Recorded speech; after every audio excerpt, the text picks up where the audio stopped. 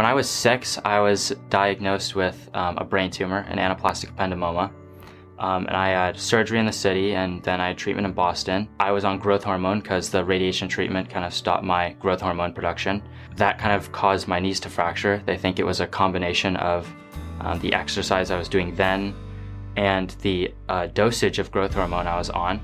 They weren't really sure how to go about it, so I was kind of in a brace on my right knee for a few years. We finally came to Dr. Stone.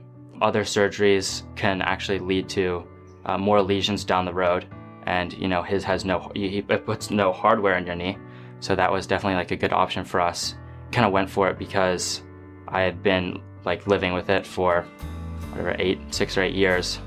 I don't want to say miserable, but you know, it was pretty annoying and pretty bad. Just that I couldn't really do anything in terms of like impact. I couldn't run or anything, and walking long distances would trouble it. So it definitely went super well. I'm like a lot more hopeful.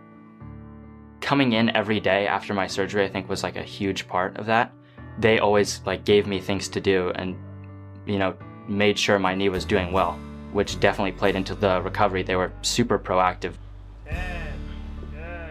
George is an example of an extremely challenging case. Due to a brain tumor, he underwent chemotherapy, which led to bone death in his knees, and also a disease called osteochondritis dissecans. He was told from an early age of about 10 to not play any sports and to just try to live with his knee pain.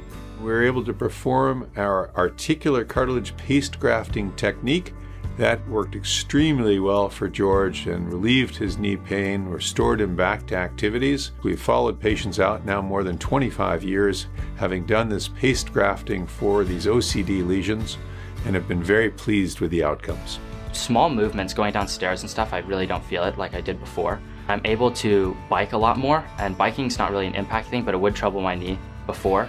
I've been doing some like lifting with my friends. It's all going super well, and I'm not really feeling any pain. We've had water polo practices the past few weeks, and I'm not having any issues with my knee. Hopefully I might get captain senior year now that I can actually play a lot stronger.